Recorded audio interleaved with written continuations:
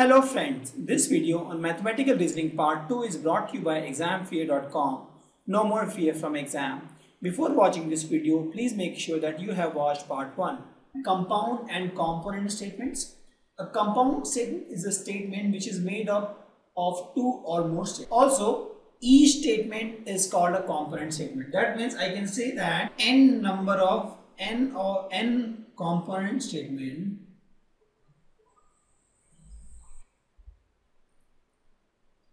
this gives one compound statement.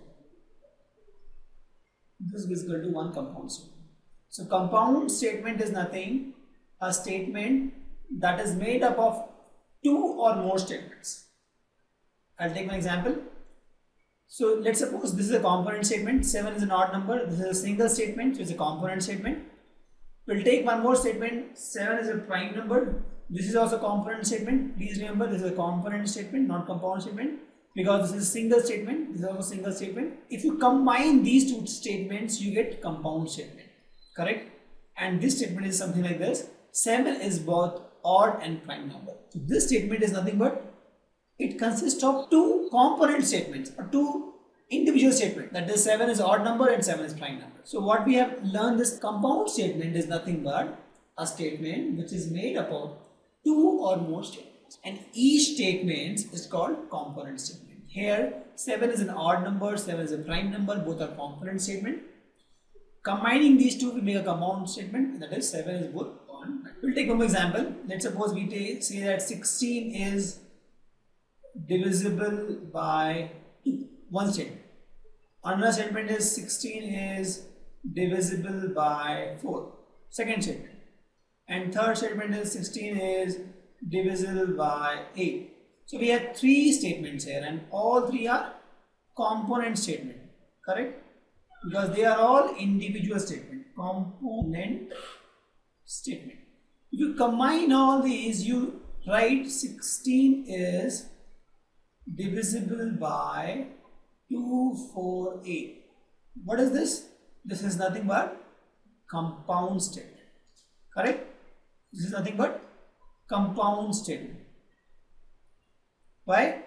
Because this is nothing but we combine all these component statements to get one compound statement, and one compound should have minimum two statements, two or more. So in this case we have three statements combined to get one compound statement. Let's take some examples. We have to find the compound statement.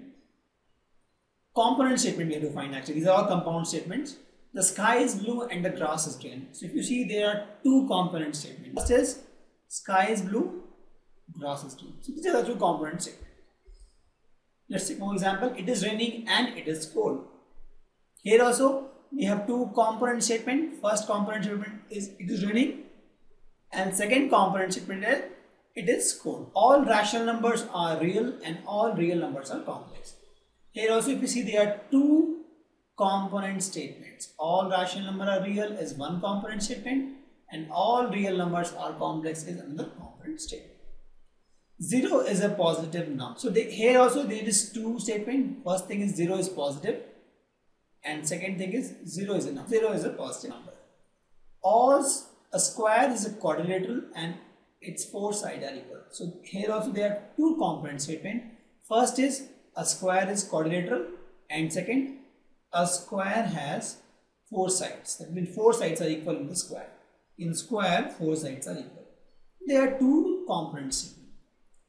Here also if you see, all prime numbers are either even or odd. Here all prime numbers are even is one statement. All prime numbers are odd is another statement.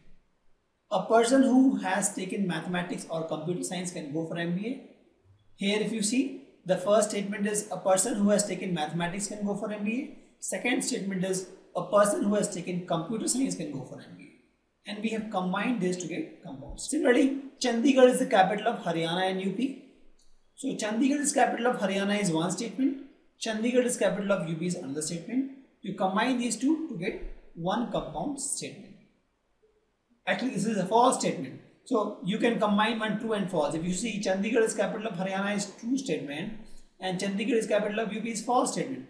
So we have combined these two. 2 is a rational number or irrational number. So 2 is a rational number is one statement and 2 is an irrational number is another statement. Here also if you see, this is a true statement and 2 is an irrational number is a false statement.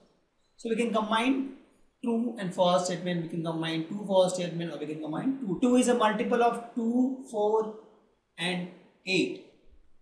Thank you. Visit examfear.com to watch free educational videos, try free online tests, get the best quality study materials, study from the best tutors and mentors, and much more. Thanks once again.